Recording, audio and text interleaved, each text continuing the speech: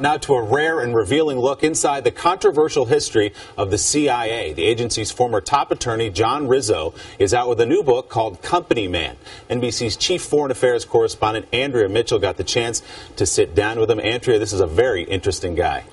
It is indeed. He is an interesting guy. Good morning, Willie. For the first time, this is an insider's account of the CIA, Company Man, and the key decisions that led to waterboarding and other controversial techniques that were later outlawed. All from this veteran CIA lawyer who offers no apologies and few regrets.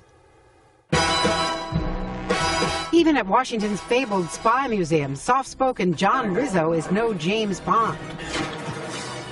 But he is the ultimate company man, a lead CIA lawyer during decades occasionally marred by scandal, intelligence failures, and post-9/11 interrogation practices later outlawed. Extraordinary measures had to be taken. Extraordinary measures?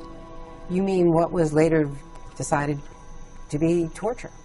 No, if it had been torture, we wouldn't have done it. The CIA helped Hollywood recreate the waterboarding and black sites in Zero Dark 30. In real life, Rizzo approved the harsh interrogation techniques and got the Bush Justice Department to sign off on them. But the origin of the program really started at CIA. Oh, absolutely. With you? With me and a few others, yes. Do you have any second thoughts about that now? No. Rizzo first came to the CIA in the 1970s. As Iran later held American diplomats hostage, the agency orchestrated a daring escape for 6, portrayed in Argo by Ben Affleck. I'm taking him through. The Ben Affleck character was fairly close. But there were few heroes in the CIA during Ronald Reagan's Iran-Contra scandal.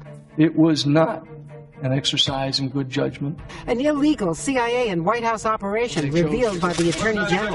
Further resignations would show that its cabinet is functioning. I know of no other resignations that are either contemplated or requested. Rizzo's job was to explain it afterwards to an angry Congress. I was learning it at the same time the American people were. Rising to become the CIA's top lawyer, he saw it all. From the hunt for CIA mole Aldrich Ames to 9/11, the Valerie Plame case, and Saddam Hussein's non-existent WMDs. Do all you can not to escalate this. How close to reality is something like Homeland? The character that Mandy Patinkin plays Just get the boys out of there. in the series reminded me of several similar types I met during the course of my CIA career. He told you everything, didn't he? Yes. Does he remind you of yourself? No, there are no lawyers in Homeland. Probably would have made for a duller series. Rizzo's career was cut short by the controversy over waterboarding and the secret prisons. I told the truth, so thank you. But he leaves with no regrets. And what if there had been a second attack? Frankly, how could I live with myself if that were the case? How can you live with yourself knowing that what you did and what you got approved by the Justice Department was, to many people, not only morally repugnant, but illegal? Looking back on the times and what I had to do, my conscience is clear.